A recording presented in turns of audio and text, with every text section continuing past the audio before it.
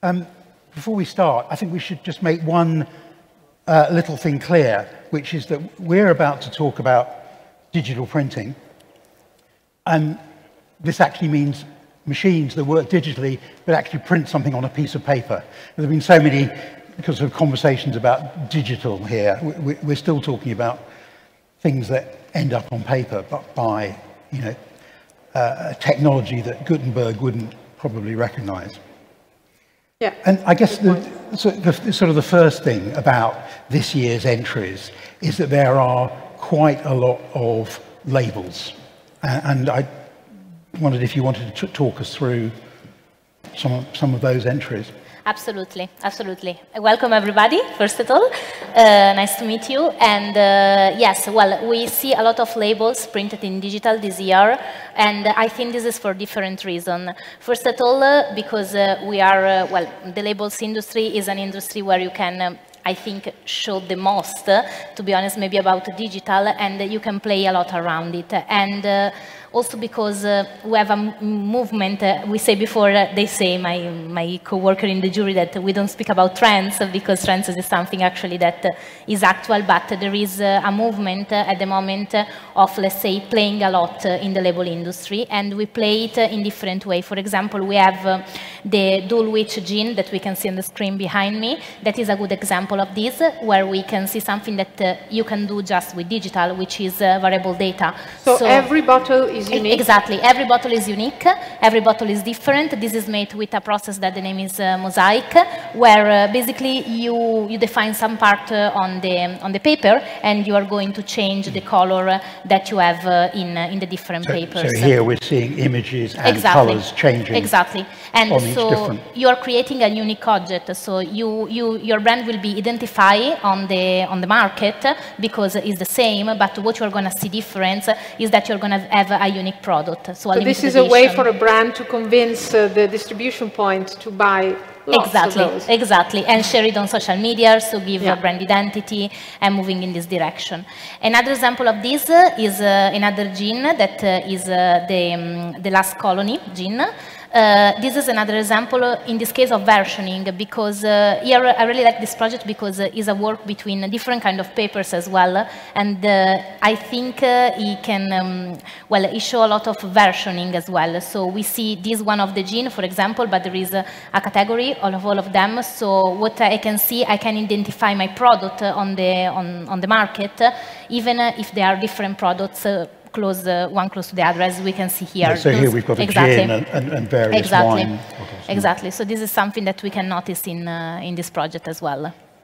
And I suppose the other thing about some of this year's entries is that initially digital printing had rather a bad reputation for the way it would print on paper, and the impression was that actually you could just print on white paper. But we've actually got a couple of entries that are really strong on using color on colored paper. Yes, that's correct. There are two samples that I wanted to say, I would like to mention it today. One is this one that is object and subject, which is a product that speaks about, I guess, the power of the woman that we can see in terms of color, but also the kind of paper that got used. Because if we can see here a very strong colors used. We can also see that the paper, if you touch it, as I did, is very light papers. So it's a contradiction as well in what a woman is eating at the end of the day as well. And these colors are not special colors, these are just CMYK colors. Correct. And another example that can show this, let's say, synchronization between colors and the paper is this project about Moon, where we can see that is printed actually on is premium white inks by HP Indigo that is printed on black material. So here there is just the color, basically. Yeah. So in a way it's a complete inversion of the way you might handle this job in litho, which is you take black paper and you print with white inks. Exactly. And you can lay the white inks down multiple times to increase their weight. Yes, exactly. And also it's very nice, the die cut that it was done then yes, so to make it... as you open the book, exactly, the phases of the moon are revealed to you. I mean, it's a remarkable piece of visual design, exactly. I think.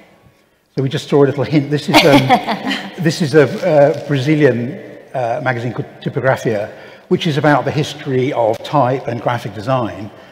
But one of the fascinating things about it is that it's a mixture of letterpress printing, so the most old-fashioned printing technology, and digital color sections printed on the Indigo press. Yes, and this is what is make this project unique, I think, because it can show you, because a lot of people think that digital is just something that it cannot be, you know, compare, or it cannot be used with, let's say, old technology or more old technology than digital. But this is not true, because this is a good example of how I can mix letterpress, which is one of the oldest kind of technology that you can use for printing, with digital, which is one of the newest one, and you can create a unique product that is completely working good together. It's an amazing, amazing thing. In fact, Juan and I had to get his loop out earlier to work out which were the letterpress pages and which were the, you know, the digital pages. I think this is from the next. This is from the thing. next one. Yeah. Sorry. So no. It's just a hint of what's to come.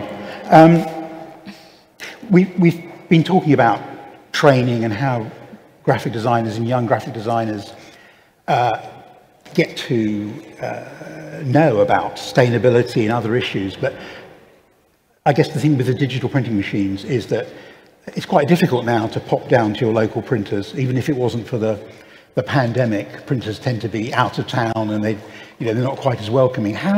But understanding how these machines work and what their capabilities and their strengths are, and why they're different from conventional printing is pretty important. So how do you do that? How do you train the next generation of graphic designers?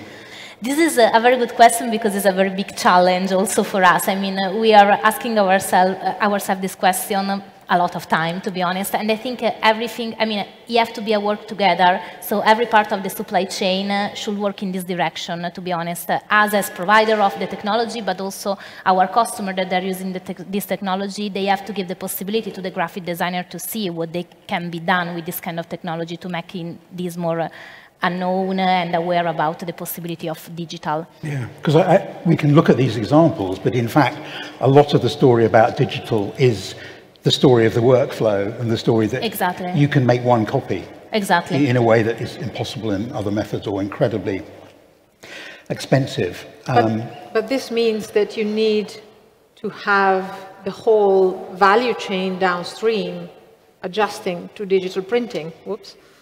Yes, I mean, I think if you take something like on-demand book printing, actually, in a way, printing one copy of the book is the easy bit. Binding one copy perfectly, getting it in the right envelope, going to the right person, and having that account automatically fulfilled, that's the bit that all the concentration's on now, isn't it? Correct. Like is a workflow process, as we just said. Like, I mean, you have to start from from the order as well. If we're speaking about the Book of One, for example, I don't know, from the book on delivery or whatever product on delivery, to be honest, because at the moment also in the packaging industry, they're moving in that direction. So starting from that point, you have to have a supply chain that is working in that direction. So from the order online until the delivery to the customer side. And in a way, sustainability is built into that process because people can ask the question, really, how many copies do I need? Not, oh, let's have 5,000 copies for the warehouse, but this is the specific number. And if we run out, well, we can just print some more. That's correct. And if you have something that you have chosen, maybe with your name on top, I don't think you're going to throw it away that easily. Exactly. Maybe it's going to last a bit longer. Exactly. In your home or on your desk. Yeah, so I think there's a whole set of new digital possibilities, including the inks, including the run length, including the kind of materials you can print on. Yes. Thank you very much. If there are questions from the audience, we'd like to take them. Oh, here's one. Yes, sir. The printing will change. Do you think digital printing will change the way to design projects as it gives some new possibilities? Can I answer? Yeah. I think this is your go. I think yes. I mean, I think he has already changed. If we see already some campaigns that are existing, so we are moving in the short-run direction, but we are also moving in a lot of limited edition. Like, I don't know, to mention just the Nutella campaign with the name on top of those kind of campaigns. I think that the design is moving in a direction where people want a unique product and they want a product that is just for themselves. So I think that the change is already happening. It's not something that is going to happen in the future. Maybe a lot more, but it's already there. And I think all the kind of web-to-print workflows that go with these machines are completely changing the kind of graphic design that is done. It's hugely expanding the area of people who call themselves, you know, graphic designers, because I call myself a graphic designer, but people don't need me anymore. They've got a Mac, they've got the web address for a web-to-print company. They can shoot it off all by themselves. Without ever interacting with the printer? Well, the interaction is an online interaction. And I think, you know, one of the things about having a huge installed base of similar machines is we're seeing people saying, well, we can print this book in Italy for one copy, and we can print this book in Shanghai for one copy, and we're using the same printing machine and the same paper. And the same inks. Yeah, so the books will be the same. And that means you don't have to ship that copy to Shanghai, you don't have to ship that copy from China to Milan. Yes. I think we're only really beginning to understand the possibilities that go with the digital machines. Wow. Thank you very much. This is really exciting. Thanks. Thank you. Thank you, Martina. Simon, you're actually going to stay. Yeah.